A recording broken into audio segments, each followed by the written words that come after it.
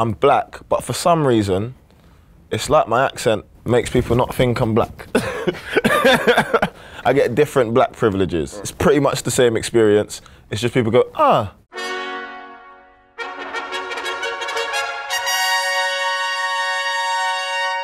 What's going on? It's Trey, and we are back again for another edition of the Questionnaire of Life. And today we have rapper, writer, extraordinaire, Kojey Radical. Jeez, it's really me. This is gonna be fun. All right, you ready to get in this? Whew. Yes. You prefer going to a pool, a beach, or? I can't swim. Cool. All right. I drowned once in a public pool, trying to walk from the shallow end to the deep end, and just didn't make it. Oh, we already got a good answer to this shit. I was prepared for the questionnaire of life. Here to answer some deeper life questions.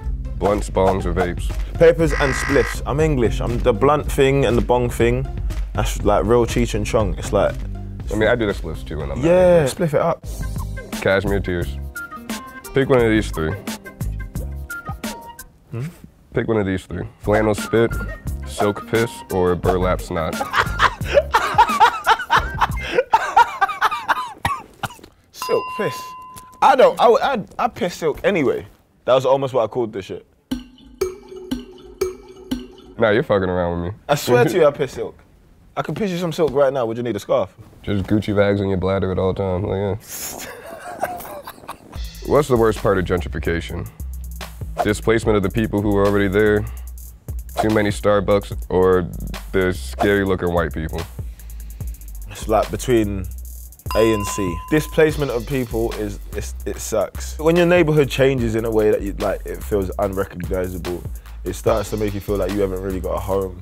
My plan with gentrification was to get rich and just be hella successful, so I could stay in my area, but this time be the perfect mediator between the people them that was originally there and the new people them. And this ain't a three-part, but just like, why does Jeremy Corbyn kick ass? I think it's the same reason why Bernie kicks ass. Man of the people, working class perspective, genuine, speaks to people. You have good guys in every race, but they might not finish first.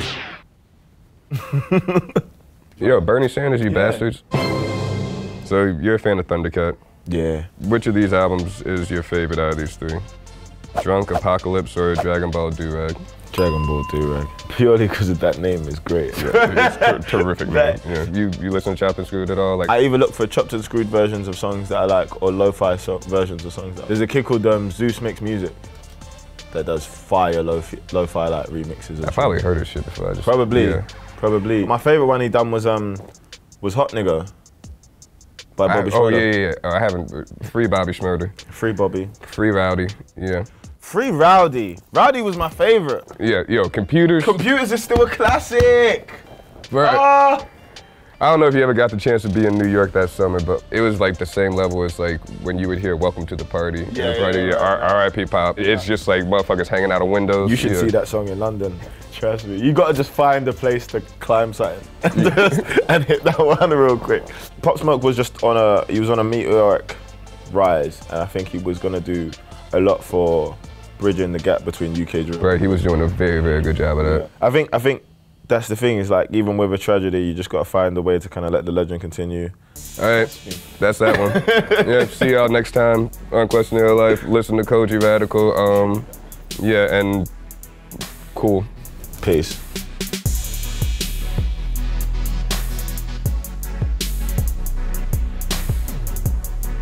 Bernie, if and when you win, shout me.